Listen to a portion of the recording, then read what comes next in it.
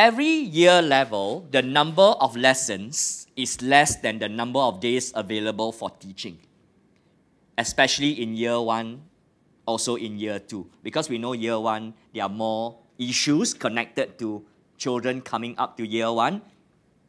The ability level might be a very, very wide range. So we know there are things like that. So for that reason, England's national curriculum have fewer topics in year 1, as you would expect it to be. So for that reason, the number of lessons in year 1 is a lot less than the number of days available for teaching, so that you might be able to spend 3 days on 2 lessons instead of 1 lesson a day. Put it simply, there are buffer days. Let me use an example from year 2. If you're leaving out lessons, my suggestion is not to leave out entire chapters. Let us use the example of subtraction. Let us just walk through the segment of the chapter which is on subtracting. So the first lesson is this, right? 28 minus 3. Second lesson is this, 40 minus 10. The next lesson, 36 minus 20. So do you see the progression? Every lesson is different. The first day's lesson is really just taking away the ones. It's actually a year 1 lesson, counting back. The second day's lesson focuses on the 10 and only the tens. The third day lesson, taking away the tens, but there's a distractor of a ones. So you do notice that there are some lessons you can skip if you don't have time. You probably will take out lessons that you know, oh, if I miss this, the other lesson will compensate for it. So for example, if I have left out this lesson, 40 take away 10, but I do 36 take away 20, my students are not missing out.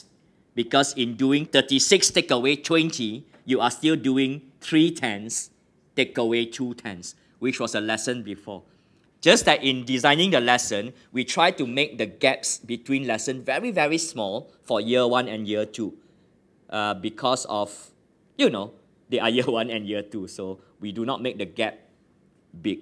But if you're running out of time, you can kind of sacrifice some of this, in your opinion, easier lesson that the concept will be dealt with anyway in a future lesson. So that's my suggestion. Sit down as a team, if you have a team teaching the same year level, and decide we are running out of time. So for that chapter, which are the ones we might want to leave out? I don't think there's a blanket answer to that decision. It varies depending on the type of students you have. Some chapters in Book B are less critical. England's national curriculum is consistent with international research. Children are better off if they get a lot of inputs on number topics. For that reason, the curriculum is pretty heavy on number topics, and hence you notice the book, a lot of number topics. So that's consistent with findings on children's learning.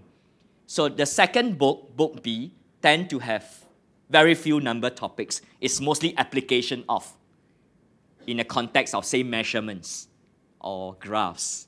So in those cases, I would still not recommend you sacrifice the entire chapter, but for certain chapters like measurement, you kind of know that if I don't do every single lesson, it's quite all right, but you would still give them a flavor of that chapter so that they have some sense of what measurement is, measurement of length, for example. But I may not do every single lesson because I know in the later lessons, they might be using adding in measurement.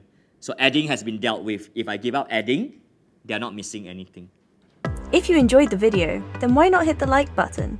Also, don't forget to subscribe to the channel if you haven't already done so, to stay up to date with our latest videos.